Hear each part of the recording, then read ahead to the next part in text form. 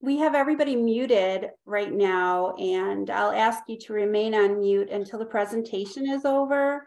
And if time allows, we can ask questions. In the meantime, if you have questions, you can use the chat bar at the bottom. I hope everyone can see the screen with Dr. Ellenbogen's presentation and can hear us. If you can't, please send me a message, and we'll see if we can help you out. Here somewhere. And again, we'll ask everybody to please mute.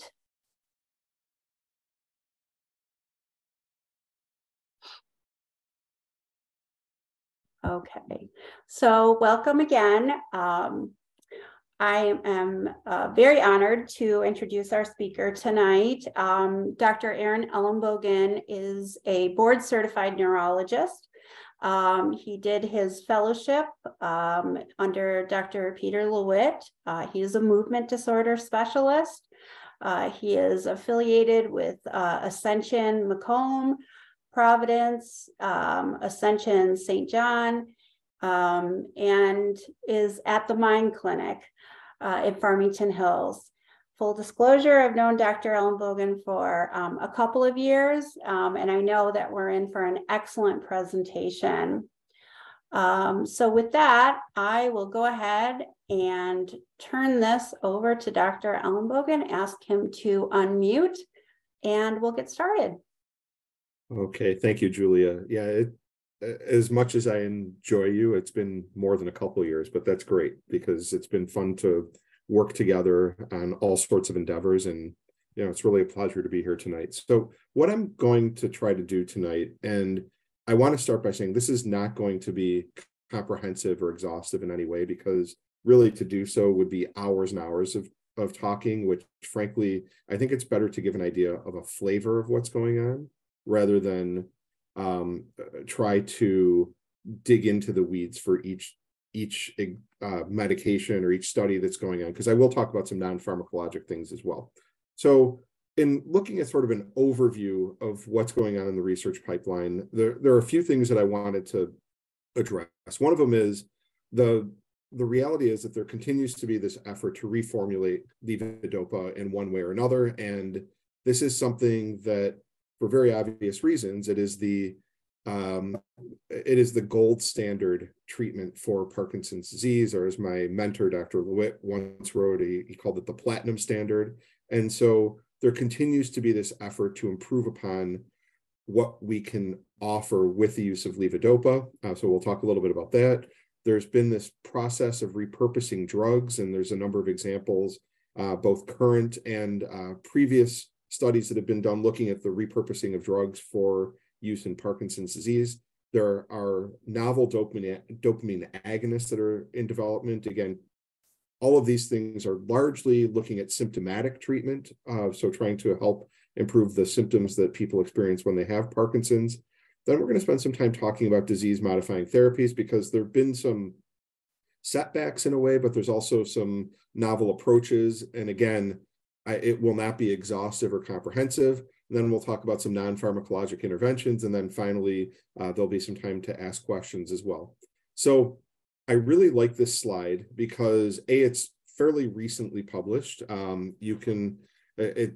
reference is not here. It'll be on one of the subsequent slides, but this is published in 2022. And I just want to really show you the breadth of things that are going on. So first of all, you can see at the bottom are drugs to treat symptomatic aspects of Parkinson's disease, and you can see the various phases from the outside in, so phase 1, phase 2, phase 3 in development. And then at the top are things that are being investigated potentially as disease-modifying therapies. And there's some things that may sound familiar. So exenatide, for example, and we'll talk a little bit about that, memantine, terazosin, which is a medication that's used for prostate issues mostly, and then things at the bottom where you see levodopa, carbidopa, intestinal gel, apomorphine. So there's continued efforts to figure out what role these medications can continue to play. And then the one thing that I don't really, in looking through this, I did not see anything that said marijuana or CBD. However, I do want to point out that even psilocybin is here, and that is the psychoactive compound in hallucinogenic mushrooms. So drilling down a little bit, there's a number of ways of sort of breaking these things out. And so these are the phase 1 trials that were ongoing at the time. So there's things targeting alpha-synuclein, which would be disease modifying. You can see here, there's sort of this other category, antioxidant cell therapy. So things that can potentially work at the cellular level to try to assess or improve aspects of Parkinson's, anti-inflammatories, symptomatic therapies with dopaminergic medications, and so on around the wheel here. Phase 2, we see more agents and more trials. And again, the same sorts of things that are being looked at. Again, more antioxidants, things targeting alpha-synuclein, non-dopaminergic symptom relief. And as you can see here, now you start to see cannabidiol, there's herbal medicines that are being investigated and so on. And then the phase 3 trials. And these are the things as we move through that development process that have made it through those first 2 hurdles and have gotten to the point where they are now in those final phases to submit to the FDA. And in some cases, some of these have now been submitted to the FDA. So the ABV V951, there's apomorphine, which is another one that's available, but in a different formulation, exenatide, and so on. So we're going to start by really dialing in on reformulations of levodopa, and I'm going to use a few examples that are either submitted to the FDA or are soon to be submitted to the FDA. As a reminder, in Parkinson's disease, one of the big challenges is that levodopa over time starts to have a less predictable response. And there's this misconception out there that this is really an effect of people becoming resistant to the medication. And this is, I just want to reiterate, because I still hear this not infrequently, this is truly a misconception. People continue to do well with levodopa if they have Parkinson's disease, and really until the very late stages should have a fairly clear response to medication. However, what happens is that because Parkinson's disease is a systemic condition and affects the GI tract, among other things, the impacts of Parkinson's on the gastrointestinal system actually impair our body's ability to absorb levodopa. And there's a couple of things that happen. Number one, there may be issues with solubilization of the oral medication. So you need it to solubilize and basically dissolve in order to be able to have it pass through the stomach and ultimately into the small intestine where it gets absorbed. The other thing that happens is that people can have delays in emptying of their stomach. And so a medication can sometimes be taken and can be sitting there for hours in some cases. And therefore, although someone's taken a dose of medication, they experience a failure of that dose to work. And so they can have an off episode as a result of that. So there has been an effort with medications that are already on the market to bypass the GI tract. And so the medications that are sometimes deemed or referred to as rescue therapies or on-demand therapies, there's an inhaled levodopa preparation, there's an injectable apomorphine, and there's a strip that can be dissolved in the mouth as well of apomorphine. And those are medications that bypass the GI tract, and so that we're not relying on the GI tract in those situations to get medication absorbed. So that same concept is being applied to carbidopa, levodopa in a different way. And one company that's done that is AbbVie. They already have a medication that's marketed that's a levodopa intestinal gel. The drawback, of course, of using an intestinal gel like that is that it requires a surgical procedure to put a tube into the small intestine, and then there's a pump that's attached to it, and the medication is infused directly into the small intestine. So you're still relying on the GI tract for absorption, but you're helping to bypass some of those issues. So the next step in their repertoire, if you will, was development of this medication, which is a continuous subcutaneous delivery of phos carbidopa and phos levodopa. So this is not new technology. There's actually an anti-seizure medication that has been around since the time I was in training. So it's been, in excess of 20 years, but applying this to carbidopa levodopa. So the way the study was done is it took people who had at least 2.5 hours of off time during the course of the day, so they could tell that their medication wasn't working. Of course, it was placebo-controlled and blinded study. And what we saw really as a result of this was an increase of about 2.72 hours of on time versus just under an hour in the placebo group. So we saw that there is a clear separation between the people who got the active treatment and people who got the placebo. This in total, when you subtract the placebo response, turns out to be about 1 3/4 hours of on time per day. So a couple things to keep in mind here. I want to go back and talk about the placebo response for a second, because this is something that not infrequently in people who participate in studies, they always say, I want the active treatment. And what I try to reassure people is that there is a wealth of data that show that people who participate in studies do better. And that's what we're really seeing the placebo response. So there's a variety of factors why people may actually do better for participating and having that placebo response, but it's a very real phenomenon. And again, we see here that it accounts for, which is quite typical, about an hour of increased on time per day. The most common adverse reactions or adverse events related to this were skin related. 27% of people experienced redness of the skin. 26% had skin pain in the skin where the infusions were done. Had cellulitis, which is an inflammation and sometimes even an infection of the skin in the area where the infusions were done. And 12% had swelling or edema in those areas. And the thing is, the study actually had a fairly high discontinuation rate. There were about 22% of people that actually discontinued because of adverse events related to this. So this certainly is a viable option for people, presuming it gets FDA approved.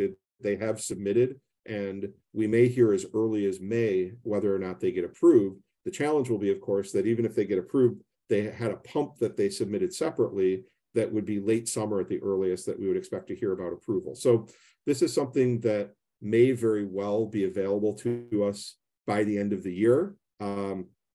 But you can see that there were quite a few people who tried this who actually stopped it because of treatment. So, or because of side effects. So shifting gears, again, the same concept. This is a company called Neuroderm. And they originally started by trying to develop a patch formulation of carbidopa levodopa. And in order to deliver even close to an adequate amount of medication, the patch would have been the size of an 8.5 by 11 sheet of paper. So you can imagine that that's something that's truly not viable in the long run. However, in the end, they settled on a subcutaneous delivery of levodopa carbidopa. So this is actually not the same formulation as the prior one. And the study was designed a little bit differently. You can't compare between the two because there's been no head-to-head studies. And frankly, the entire data set for this drug hasn't even been published yet. But they did, in a press release last month, release some results. So we'll get to those in a few minutes. So that did meet the primary endpoint of on time without troublesome dyskinesia versus immediate release oral levodopa preparation, which again was what was compared in the AbbVie study as well. This had a total effect of about 1.72 hours. So you can see that when you start to subtract out placebo, looks fairly similar, but again, different study design and certainly a little bit different population. It met the secondary endpoint as well of reduction in off time. So the adverse events are, again, mostly skin related, and they did not share the percentages of what percentage of people have. But I would tell you that in the end, the things that we see, so hematoma, which is like a bruise, infection, and again, redness, and you can see swelling as well, were more frequently reported in the group who got the infusion of medication versus oral medication. However, there were some advantages. On and off phenomenon and falls were actually reported less frequently in the active treatment group, as you would expect, because these are things that people who are getting more on time and have their Parkinson's disease better treated may actually see a reduction in those things. The one thing that I think is interesting here is in comparison, and again, different studies. So in the end, you can't really draw any conclusions, but 6.3% of people randomized to the medication, the active treatment of ND0162, had discontinued from the trial, and 5.5% discontinued because of adverse events. So the numbers are actually quite a bit smaller, and in the long run, it remains to be seen whether or not there is something that differentiates this medication from the prior one. I would not anticipate a head-to-head study because it's really not in the interest of either company to do so. And so there are going to be people who may favor one treatment option or another. But again, this is one of the things that's sort of the way of the future. And the way that I describe this to people who participate in the study or people who ask about this is sort of like a diabetic would use an insulin pump. This is a carbidopa-levodopa pump for someone who has Parkinson's. So similar sort of idea. The next one, as far as reformulations of levodopa, is IPX203. And I think some of you who are out there may be familiar with another medication that started with IPX, and it was IPX066. And for people who take Rytary, if you look on the capsule of the Rytary, it actually says IPX066. So that was the predecessor to this medication.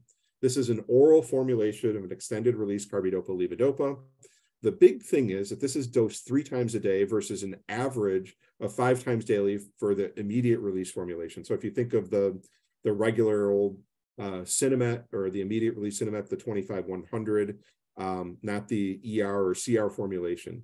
And so that was the big thing, is people with this medication could only be dosed 3 times a day in the double-blind portion of the study. They, again, very, very common to have about 2.5 hours of off time as the minimum standard for enrollment into a study. And the reason that they required that is because you have to have enough off time to be able to show a difference, especially when there's a placebo response. It did meet its primary endpoint of good on time in favor of it compared to the immediate release formulation, and it added about a half hour of good on time. However, the thing that I want to point out, because people would say that a half hour of good on time being added isn't necessarily meaningful. However, when you think about the fact that this is dosed 3 times per day and it reduces those fluctuations, so it reduces people cycling between on and off, that's important, number one. Number two is, for anyone who has to take medication more often, it's harder to remain compliant and remain on schedule. So this is really still a significant improvement over taking immediate release formulation. The most common adverse events in the study were nausea, falls, and urinary tract infection. And this was published in May of last year. So again, relatively current. This has also been submitted to the FDA for approval. And so I anticipate, based on the data I am familiar with and the FDA process, that we're going to see some action on this from the FDA this year as well. So what I wanted to do next was shift gears and talk a little bit about repurposing of drugs for Parkinson's disease. And there are a myriad of examples, some of them positive studies, some of them negative studies, but a couple that are ongoing right now. One of them is exenatide, and this is in a family of drugs, GLP-1 antagonists, and they are medications that are used to treat diabetes. However, there was some evidence in preclinical work and in animal models that made people believe that this may actually improve dopamine neuronal function and reduce inflammation. And I want to give a hats off to the folks at Van Andel, because they were actually intimately involved in some of that early process and recognizing some of those benefits. And so a phase 2 trial was ultimately done. People were kept on their usual medication regimen, and they were randomized to get exenatide injections, because it's a once-a-week injection, or placebo. And the results, people were then assessed in what's called the practically defined off state. So that means that even if people were not motor fluctuators, they had to go for a certain number of hours without having taken their medication. In practical terms, it's really going overnight without any medication. And what they saw in the people who got the exenatide, they actually had a very small improvement in their motor score in the UPDRS. So that scale that we use very commonly, the Unified Parkinson's Disease Rating Scale.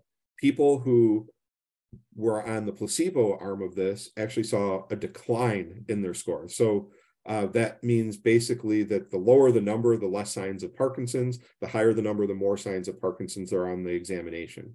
So what really this started to prompt a thought about was that exenatide may be neuroprotective or may alter the progression of the disease a little bit. So again, that translational element from the animal models and preclinical work to a phase 2 trial with a relatively small number of patients. We're talking about 30 roughly in each arm, but showing that there does seem to be some difference. And so in the end, that led to what is ongoing right now, which is a much larger phase 3 study to try to show that this does somehow meaningfully modify the progression of Parkinson's. So again, something that is a repurposing of a drug that was used for something else entirely. And I think that we will continue to see this, especially as we start to understand what these medications can do.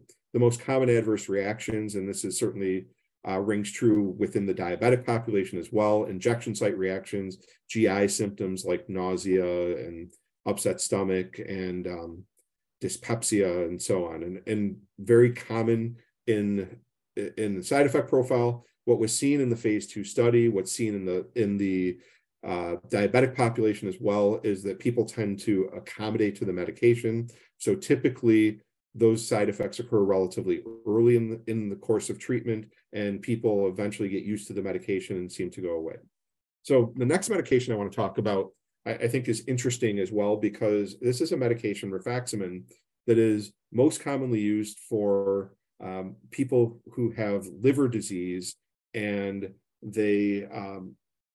and it helps to mitigate some of the cognitive side effects of liver failure. So what's called hepatic encephalopathy. The other role, however, is that it's actually an antibiotic that's used to treat traveler's diarrhea caused by E. coli. And the thought in evaluating this in Parkinson's is that it has the potential to change the gut microbiome. So there's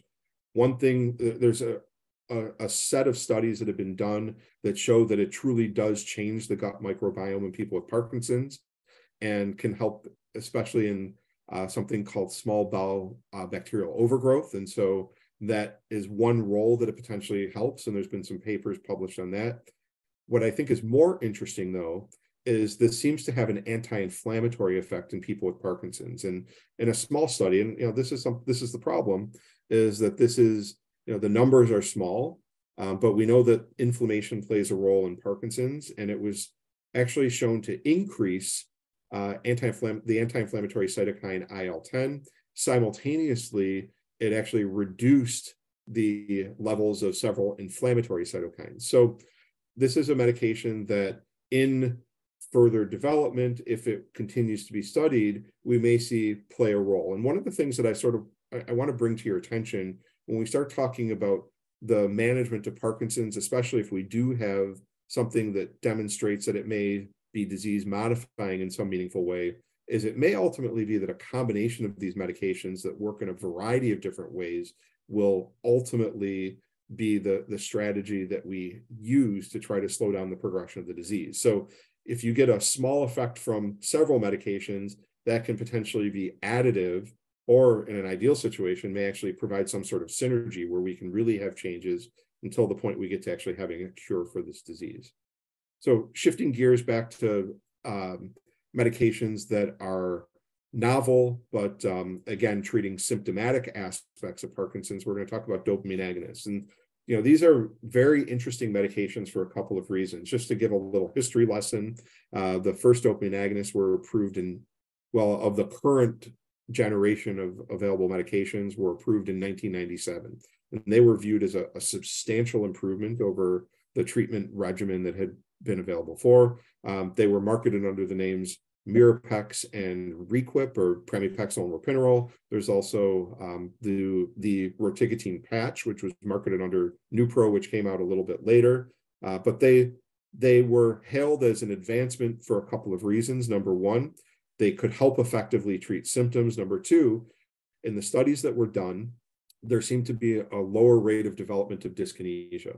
As it turns out, the reason that that was the case is by using a drug that's longer acting and allowing a medication to perhaps ultimately lead to a little bit lower dose of levodopa, there was less dyskinesia seen in the studies, even in people who were on a combination of the two medications.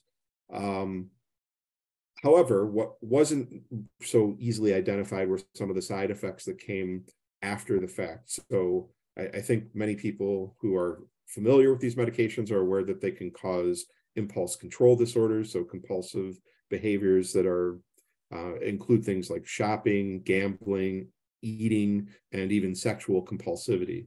And so, from that regard, people started to shy away from using dopamine agonists. We also know that they can cause or contribute to visual hallucinations.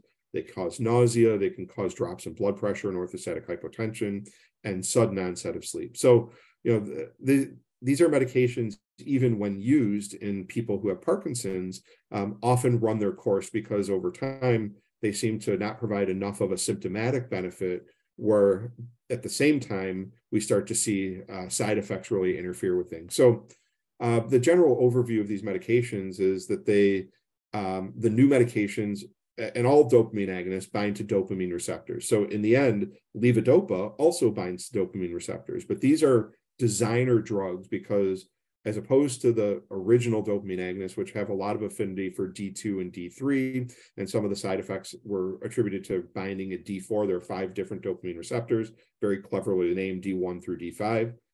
It turns out that by changing those affinities and allowing them to bind more effectively and appropriately to different receptors and at certain levels, that may help improve both how effective they are, but it also may help mitigate some of the side effects. And so the other thing is, as opposed to, as you can see, this sort of struggle to get levodopa to last longer, and these reformulations, whether it's continuous delivery under the skin or the IPX203, which is a medication that is an oral formulation, then we're still trying to find ways to best stimulate those dopamine receptors. These medications are perhaps more amenable to longer acting formulations, and they may reduce the demands for levodopa in the long run. And in some of the early phases of these studies, one of the things that is done is that they will actually try to push the dose of some of the dopamine agonists to the point where people who are on levodopa are backing off or even stopping their levodopa preparation. So a couple of medications that are in clinical trials, and again, there are others, but I just wanted to show you how they're targeting different receptors.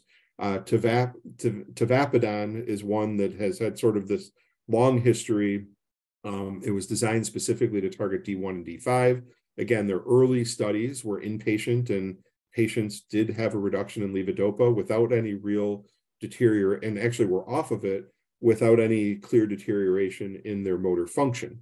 Again, the idea is to optimize receptor stimulation while minimizing side effects. And there's very little published on it, but it's currently in a phase 3 clinical trial for people who are requiring their first treatment. So before they've ever been on a medication, but require symptomatic therapy. Similarly, they're also being studied adjunctively for people who have wearing off of their medication. So people who are those motor fluctuators who can tell when their medicine kicks in and wears off, with the standard still being somewhere around 2.5 hours of off time per day as a minimum. Another drug that is in development is this LUAF 28996. This is another dopamine agonist. This is currently being investigated in an in-clinic trial only. This means that people are actually confined to research sites for nearly 30 days. This targets a different receptor profile, D1 and D2, and the early phases are looking at safety, tolerability, and of course also effectiveness. And the biggest issue is we don't have a lot of doubt about whether these medications work in treating the Parkinson's symptoms. It's always that balance of finding a medication that's highly effective, but also well tolerated. And so that's what's really being studied in this situation, is to make sure that they have their tolerability and their safety appropriate for the clinical effectiveness of the drug. Okay, now on to a topic that is really a favorite topic of mine, and I think a lot of people who are involved in treating Parkinson's, but I think more importantly in people who have Parkinson's and their loved ones. So I'm going to start with some bad news. And what you see here is the bad news of this medication, cinpanemab, that was published in the New England Journal of Medicine. And I was part of the study group that published this. And the bad news is that this was a negative trial. When you look here, looking at various doses versus the control group here, so people who got placebo, there is really no difference in how these people did. So I think that that's really important. The other thing is that that's baseline to week 52, and then looking at the again at even the second group here with an adjusted mean change, no significant difference among the groups. So this approach is something that's of interest. This was a phase 2 trial, and it was a very, very large study. 357 participants who had not been getting any treatment were randomized to one of 3 doses or placebo. And the primary endpoint was at from baseline to week 52 and then 72. And so, the one thing is that these were, if you look over here, and it's small and it's not really that important, but at the bottom right, you can see the adverse event. So this is a medication that in the end was very well tolerated, but didn't really deliver on the goal of meaningfully changing Parkinson's symptoms in this trial. Another medication, prasinezumab, a similar story. So again, these 2 studies were published in the same journal, the same issue of the New England Journal of Medicine in August of 2022. I was part of this as well and was part of the study group that authored this. And again, we don't see a lot of difference between the groups, although there certainly was some. The issue is that in both of these studies, the sponsors actually, this is the data that was published, but in analyzing their data beyond what was the main publication and looking at the primary endpoint, they both do have some evidence they believe, in my conversations with them, that is worth further investigation. And so this is something that there continues to be investigation. There are studies that are ongoing with the hope that they can better tease out who may be appropriate for this and who it may really help, but it isn't necessarily going to help everyone who gets these medications. The general concept with this class of medication is IV infusions on average about once a month to try to address circulating alpha-synuclein. And we know that alpha-synuclein is somehow involved in this process of Parkinson's disease. The role of alpha-synuclein has become a little bit more murky as time passes. One of the criticisms of these studies are this only addresses circulating alpha-synuclein. And by the way, it does so in a very highly effective manner. In some of the earlier studies, there was actually a 96% reduction in circulating alpha-synuclein. So the drugs do exactly what they're designed to do. And this is sort of the same story that we're seeing with some of the drugs that are in development for Alzheimer's as well, where they do exactly what they're supposed to do. They do have some change in the outcome, but it doesn't necessarily translate into something that is a meaningful change. So there's a lot more to this story that we have yet to learn. One of the thoughts may be that it's not only circulating alpha-synuclein that is the bad guy here, but there may be other ways that alpha-synuclein is getting into cells that are ultimately being killed off, initially choked off and then ultimately dying as part of this degeneration process. And this is where some of these new approaches are being taken. So one of them is this medication IKT 148009. This is a medication that is a cell-based therapy, and it's blocking something called Abl kinase. And this has been a target for a while in Parkinson's disease because it's been validated in animal models and shown, and actually a couple things happen. Number one, halted the loss of dopamine neurons in those animal models. And then some of those cells that were not functioning, but were not yet dead, were actually revived. And so the way that we think about this as neurologists is when someone has a stroke, there's usually a rim of tissue around an area of stroke that remains viable. And so if you can break up the clot that's causing a stroke, that area, which is called a penumbra, can be revived and ends up not being damaged. It's stunned initially, but that's why sometimes people who have had a stroke are very severe in the first day or two, and they gradually get some improvement as that stunned area recovers. So the same concept can be applied here, that there are neurons that are damaged and they're not working the way that they should. But if you can actually unclog them, then we might be able to actually revive them. And so reversing some of the symptoms at the same time. This concept is actually from a chemotherapy drug, and there have been some, so Sun Pharma had a drug that was similar in terms of targeting Abl kinase, and there have been others as well. And so the approach is a little bit different, but what ultimately happens, they think, is that this may help block other ways by which alpha-synuclein may be spreading from one neuron to the next. And I have to tell you that although it's still widely accepted that alpha-synuclein spreading is the main pathology, there's not universal agreement on that. And there are others who are taking other approaches as well. So I don't want to lead people to believe that this is the only approach that should be taken. And here's an example. So the next one is this drug, BIIB122. It's a medication that is now, that when it has that BIIB, it's Biogen. I think that may even be their ticker code on the stock market. I don't know. I don't have any individual pharmaceutical stocks, but this was actually originally developed by a company called Denali. And so I think the original drug number was DNL151. This, and LRRK2 is probably something that is familiar as a name to many people. It is one of the most common genetic mutations that's been identified in Parkinson's disease, and it accounts for 4 to 5% of cases, and 1 to 2% of wild type cases have, so where there's no, 4 to 5% of family history cases, and then in people who have just Parkinson's with no family history, about 1 to 2% of cases.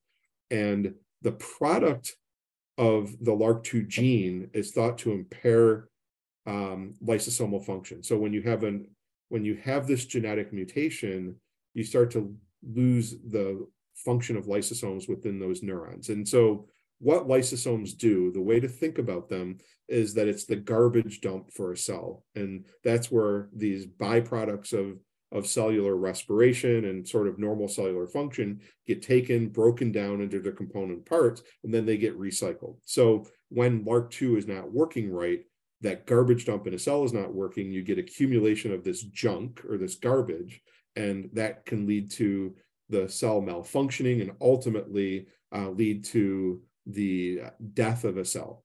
So this is now currently in phase 2 trials for people who have idiopathic Parkinson's, so they don't have a clear LRRK2 mutation, because it's believed that it can be helpful even in people who don't have a known LRRK mutation. However, there is a phase 3 trial that's going to be starting in people with a known LRRK2 mutation. The details of that phase 3 aren't known to me yet in terms of whether people can be on a symptomatic therapy or not. But the study is designed to look at signs of motor progression. So essentially taking a group who are getting the medication, a group who are not, and seeing if that there's a change in the rate of progression of motor symptoms between those two groups. And so again, something that may help modify the disease course itself. And then, there are other approaches. I just wanted to give you some examples of how this field is evolving. And then I wanted to shift gears and talk about some non-pharmacologic interventions, because those are things always that are of interest. So one of them, and you'll see a theme here in terms of concepts. One of them is from a company called Scion Neurostim, and they have a trial that's called STEM PD.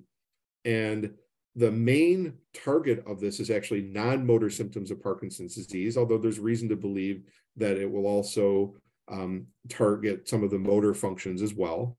It is a non-invasive brainstem modulation device. So essentially, it's a set of headphones that are put on and they're worn for about 19 minutes twice per day. And it's using peripheral nerve stimulation to try to essentially reprogram and modulate what is going on in the brainstem. And so, this is a theme that we see also. There's been a lot of attention given to this Stanford glove. And it's very interesting because they have really published no data, but they published their proof of concept in a model of Parkinson's called the MPTP model. And what they're essentially trying to do is use a certain signal that's transmitted from a peripheral nerve, ultimately to reset this, a coordinated reset stimulation. So in a way, it's, if you ever talk to an IT person because your computer is malfunctioning, they tell you, the first thing they tell you is, did you turn it on and turn it off? Or turn it off and turn it back on? So we can't turn the brain off and turn it back on, but by using a tool like these, the goal is to try to reset the way that the brain is working and trying to help manage the symptoms of Parkinson's. So as much excitement as there is about the Stanford glove, there have been a handful of people that it has been used in. There has yet to be any placebo-controlled trial, or a sham trial where they're wearing a glove that doesn't have the active treatment.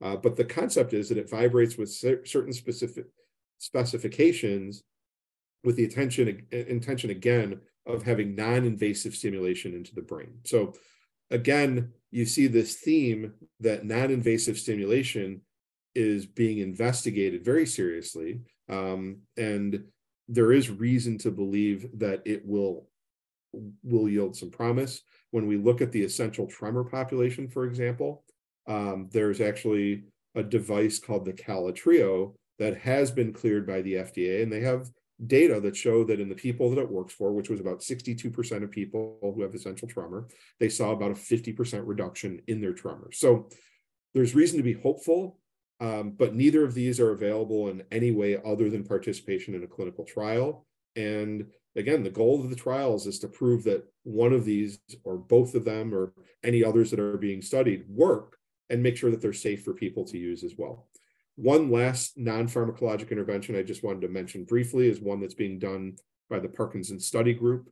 And we talk a lot about exercise in Parkinson's disease. We talk about the role of therapy, but no one's ever really studied clearly what is the right way to administer this. And is it better to do it in intensive bursts like LSVT big is, where it should be an hour a day, 4 days a week for 4 weeks? Or is it something where you do it a little less often, but have it over a prolonged period of time? And so the Parkinson Study Group is currently in the process of identifying sites to do a study like that, because again, non-pharmacologic, but we know that the exercise and therapy are very important interventions in managing Parkinson's disease. So I was going to stop there, and I wanted to make sure I allowed lots of time for questions. So hopefully I've at least piqued your interest a little bit and open the floor to some questions. Oh, Dr. Ellenbogen, what an excellent presentation, as usual. I do want to tell the people in the audience, we have 64 people on this call. And so perhaps using the raise hand feature or the chat might be useful. But I thought this was excellent. And obviously, the most important message is we all need to do our part with research. So with that, do we have any questions? And you can unmute yourself.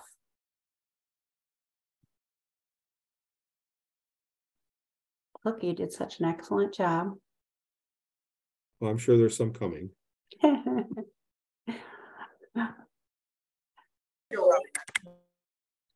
But I remember that's why they still right? Yeah. Okay.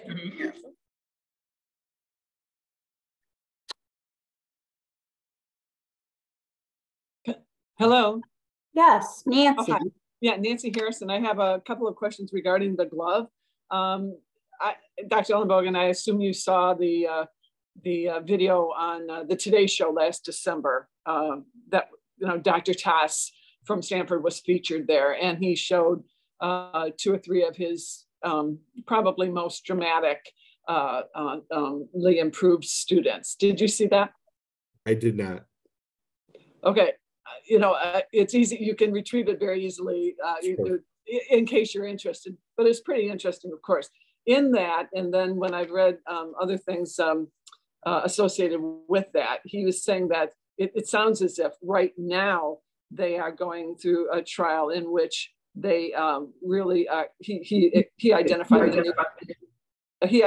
the need for a placebo one, though that obviously people with the gloves it's different than getting a pill or whatever, right? You can make a pill look Right. like the regular. The concept, there can be sham gloves with it and study design, so that not using the same frequency of stimulation, because it uses vibration. And so in the end, by changing the pattern of vibration into something that isn't going to be that system reset, if you will, they can still do a study with a sham glove. So right. And I think that's what they're embarking on now. Yes, they are. Okay, I think that I read that it might be completed by August or whatever. Some of us were talking, and it was like, we're not technologists, but why does something mechanical like that, I guess, have to be approved by the FDA? Isn't there a different organization that would have to, first do no harm? I get it, but what if that information looked like it was positive? What would be the big holdup in getting that approval process? You on the inside know how that works. So there's a couple of things. So number one, they want to prove that it works. Number two, they have to prove that there's no real side effects from it, because again, the concept is they're using that peripheral signal to impact the brain. So it's not as if there aren't potential side effects, and they could be minimal. Things like lightheadedness, they could be double, when you're talking about the brainstem, double vision, trouble swallowing, etc. So they need to prove that it's safe, in addition to proving that it's effective. The other thing is, I mentioned this device for essential tremor, for example. Even though they cleared those hurdles, the next step was that that device has been available for easily a couple of years. It wasn't until the first of this year that Medicare started covering it. So, the thing about treatments like that is, until someone's actually paying for it, it is cost prohibitive for many people to have access to it otherwise. So that's the other piece of that. And I can guarantee that if it does meet those hurdles, they're going to make every effort to commercialize it for, whomever's gain, whether it's the department that Dr. Toss is from at Stanford, or, some company, et cetera. So there's a whole host of hurdles that will be in the way, even if it is shown to be effective. But we need to make sure that it's both safe and effective first. And although it's nice to have, even if you had 30 or 40 anecdotes or open label sorts of experiences, that doesn't equate to a study. And so the study actually needs to be done against a placebo, or in this case a sham, to really demonstrate that it is effective when you compare it. Sure. And I think me and all of the folks that I know in the PD community felt that same way. But just because I have loved ones that have PD and we're impatient and everything else, it was almost a little bit of for me personally, almost a little bit of an affront to have something so beautiful and so dramatic on national TV and be still so far from getting there. You know what I mean? It caused such a furor. It caused so many positive, beautiful thoughts that people do. Where can I get a glove? And then in the meantime, apparently, also there's all sorts of other things available, like on Amazon. Let's face it, with vibrating socks and all that. Those purchases went through the roof, and it was like, oh man, I'm really disappointed. I'm glad that that's going on, that I didn't know about before. But you are in the area of human interest. You're teased us so badly. I was personally disappointed. So sorry about that. Well, no, I understand your frustration, and it's frustrating on our end too, because people spend a lot of time talking about it, and the reality is that it's not available in any way other than a clinical trial. And so I would encourage, as Julia said, we need people to participate in all kinds of clinical trials, whether it's devices, whether it's medication, whether it's things like the Parkinson study group trial about what's the best way to administer therapy. And so there's lots of ways that people can contribute. And so, that's to me the larger take home message in all of that. Yeah, thanks. Thanks, Nancy. We do have a question in the chat box. I don't know if you're aware, if you can see that, Dr. Ellenbogen. Is there any research regarding the relative age of the onset of PD or the gender? Would this be apt to affect clinical trials or the effectiveness of a medication? So there are actually a number of natural history studies about relative age of onset. And we know that the disease can, when you make generalizations, that people who are younger when they get it have a different sort of course than people who are older when they get it. And it both in terms of responsiveness to medication, progression of motor symptoms versus non-motor symptoms, and so on. And so in general, the younger population tends to have more severe motor symptoms and progression of motor symptoms with fewer non-motor symptoms earlier in the course of the disease.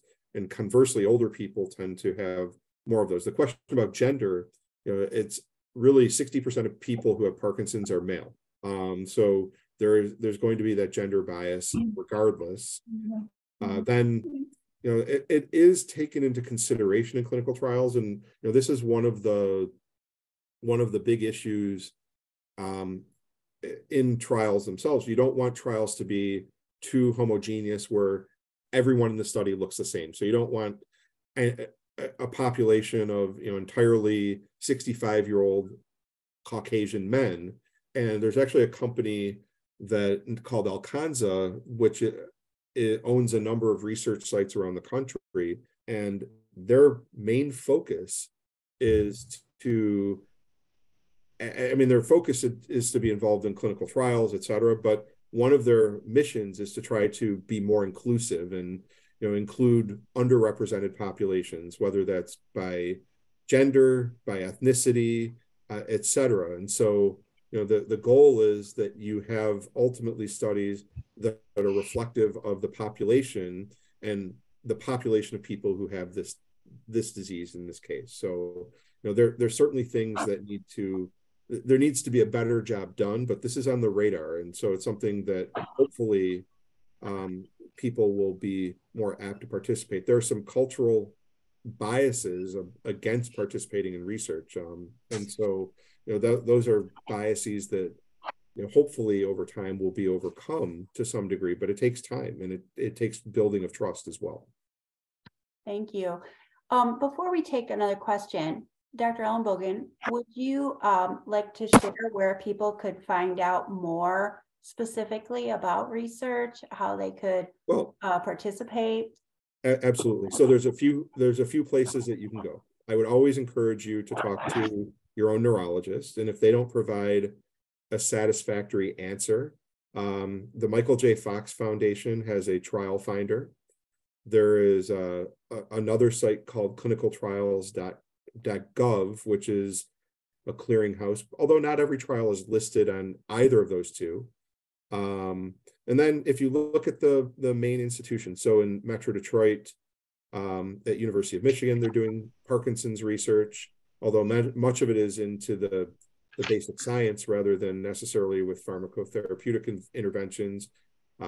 Quest Research Institute, Henry Ford, and so on. And so, but I would encourage you first and foremost to talk to your own provider. And if they don't have a satisfactory answer, that's where you start to go look at those alternative resources. And we are always happy to have people come see us. I partner with Quest, but in the end, having people participate is really important, because that's how we ultimately move the needle and find better treatments and hopefully get further along toward a cure. Excellent.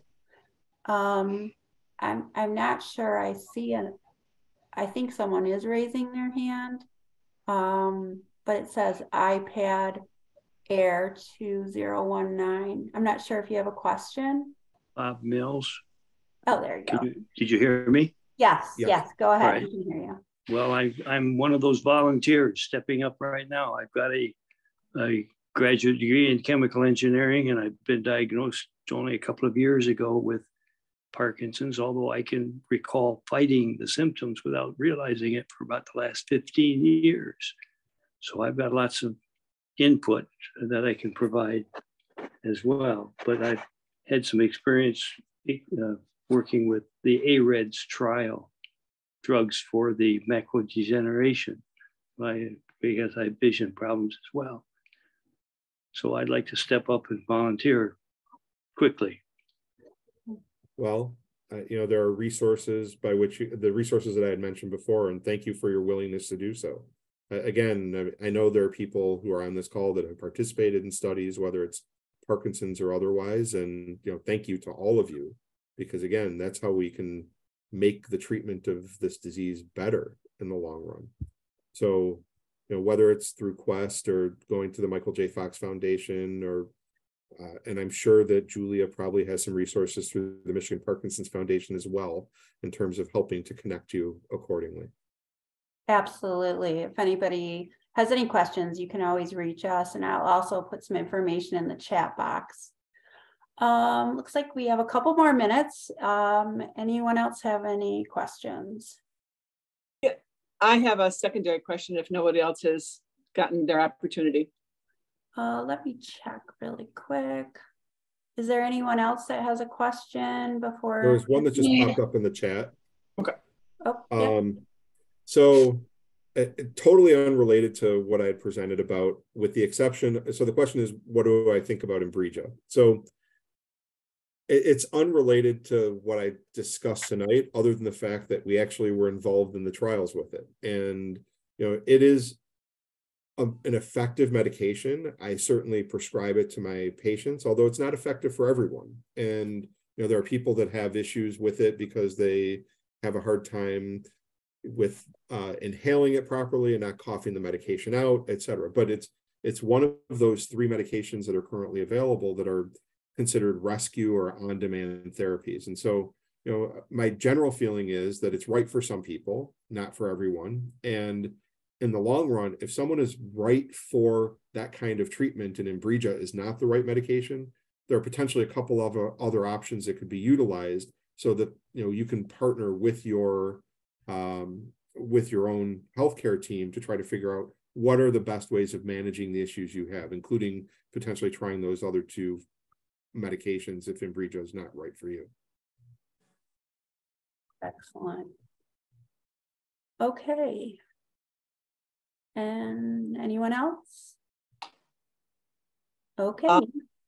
If you have a second, I will ask that second question.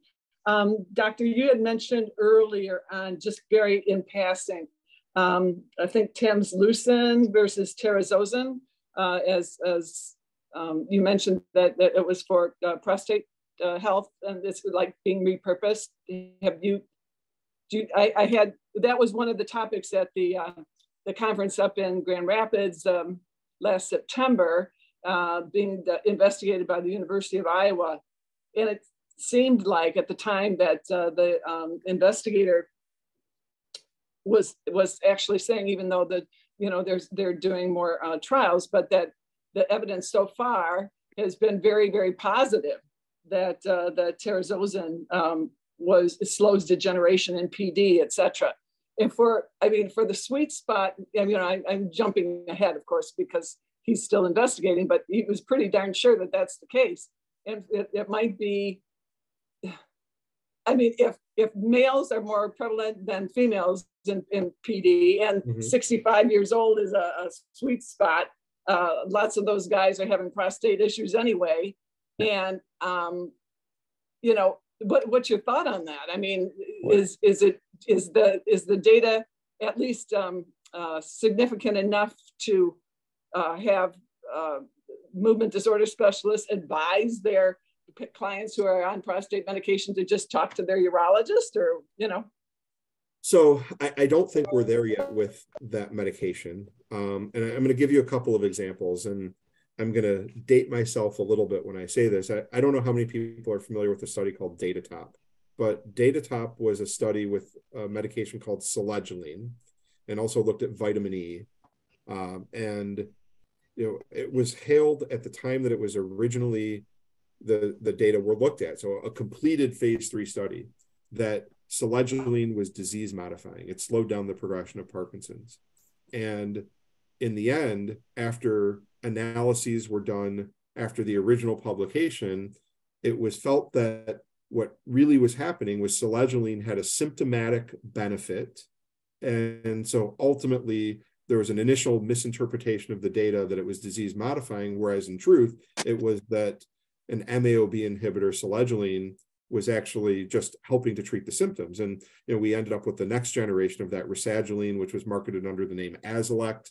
But what happened was people who were jaded from the results of DataTop were sort of soured on using that family of medications entirely.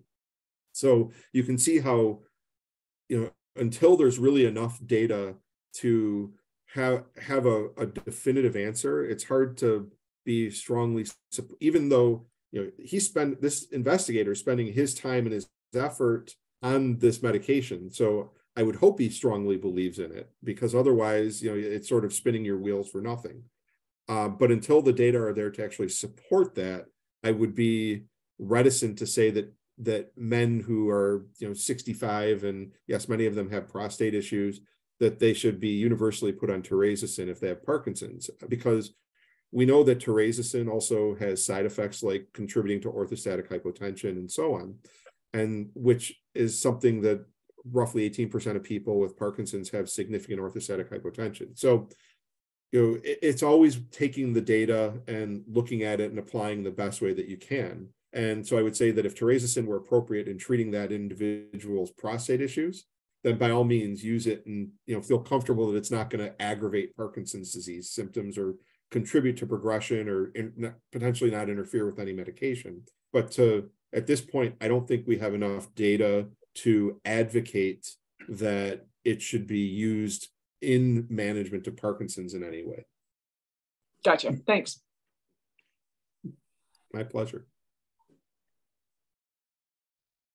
Well, I just put something in the chat that I just wanted everyone to save the date for May 13th. We're going to have our Parkinson's symposium at the Novi Sheridan. And of course, we need an expert like Dr. Ellenbogen to speak, and he will, as he graciously agreed. So I wanted to make sure you guys put that on your calendar. Look for more information to come, as our planning committee has just is meeting and putting together a very nice program.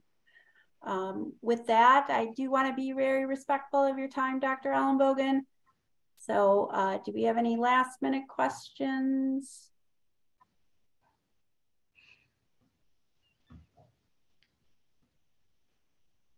Well, it was fascinating. Thank you, Dr. Ellenbogen. And I will encourage everyone to please look into participating in research. This program is recorded, and it will be on our YouTube channel probably within a week, as is all of our virtual education series. So thank you, everybody, for attending. Thank you again, Dr. Ellenbogen, and we hope to see you next month. Thank Great, you, everyone. good presentation. Thank you. Super. Thank you. Good night, everyone. Thank you.